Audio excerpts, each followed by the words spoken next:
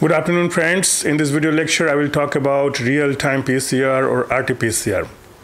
This real-time PCR, as the name suggests, it gives you the information, real-time information, that how much DNA has been amplified. So basically it is used to quantitate amount of RNA, expression of certain gene under certain condition. For example, if you are testing the efficacy of certain drug, and then you will see that a particular, maybe one or more genes may get overexpressed or down expressed or overregulated or down-regulated by the effect of that particular drug. So if you want to see that, you will go for real-time PCR. This machine is fitted with a spectrophotometer inside or fluorimeter that detects the amount of fluorescence that is emitted, and this amount of fluorescence is exactly in the proportion of the double-stranded DNA. So when the PCR is going on, the amount of DNA increases, and this machine gives you information how much DNA has been amplified. So what was the starting material that you can back calculate.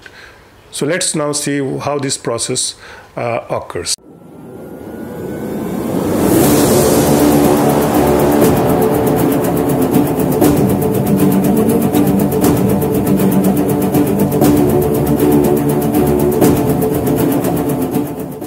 So there are two popular methods. One is called the TaqMan assay, and another one is called the SYBR assay. So let's discuss in brief what are these assays are about. So this TaqMan assay, it uses a probe. A probe, a small oligonucleotide molecule which has a fluorophore molecule. I'm designating it as F. This F is a fluorophore. It's a molecule which will emit fluorescence. And there is a quencher at this end. This is 3' end and this one is 5' end. At the 5' end, this probe has a fluorophore, and at the 3' end, there is a quencher. So when this quencher is at close proximity to the fluorophore, I mean when this quencher is bound to this 3' end, the fluorophore is not able to produce any fluorescence. This probe has to bind with the double-stranded DNA that is being amplified, that is being PCR, that is being used in the PCR. There is a template DNA.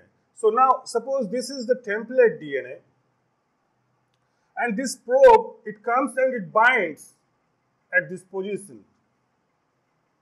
It binds at a position between the two primers.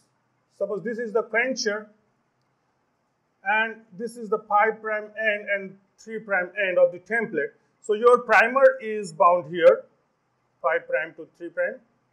In the other strand also, suppose this is the other strand, this is 3' end, this is 5' end, and your probe has bound here with the fluorophore at 5' end and quencher at the 3' end. The primer has again bound here, 5' to 3' direction. So this probe, it binds within this pair of primers.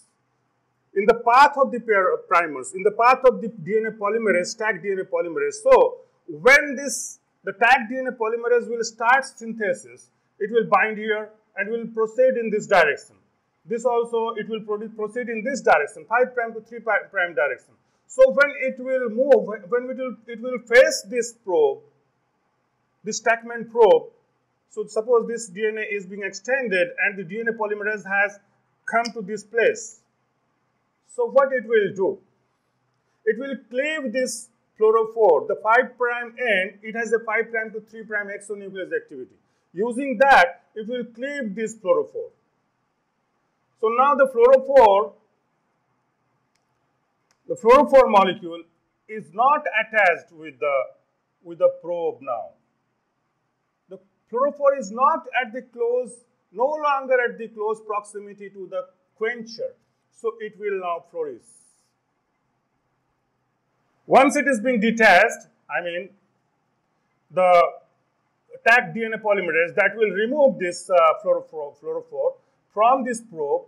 The fluorophore will move away from the quencher, and the quencher will not be able to quench the fluorescence of the fluorophore, and the fluorophore will emit the fluorescence, and will say or will indicate that, okay, the primer extension process has occurred.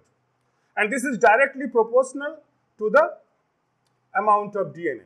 So as many times the PCR, the amplification will occur, more amount of fluorescence will be produced.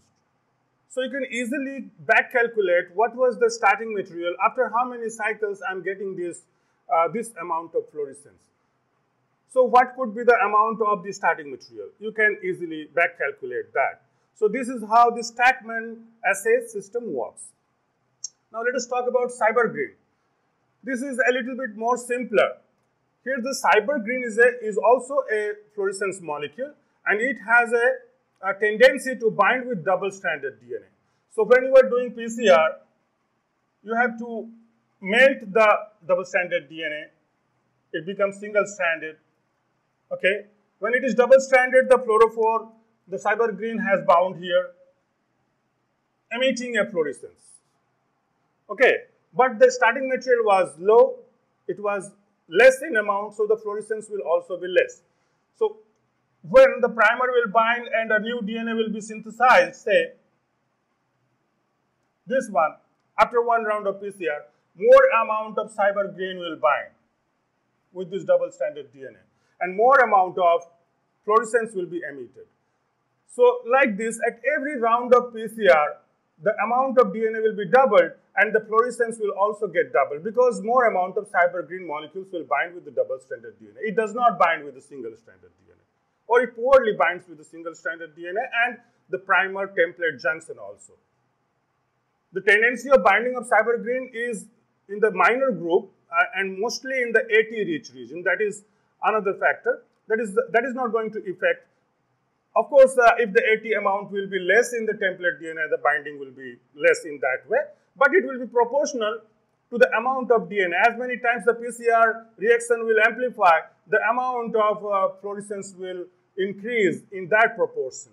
So this will give you information that what was the starting material of that PCR process or reaction.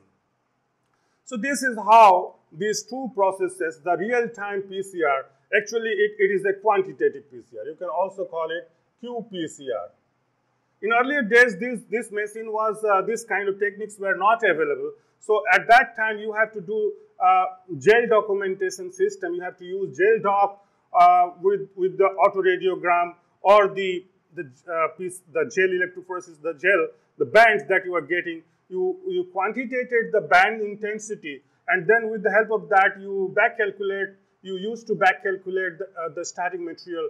That process used to be called semi-quantitative PCR method. So this is all about real-time PCR. Hope you have understood this. Thanks for watching.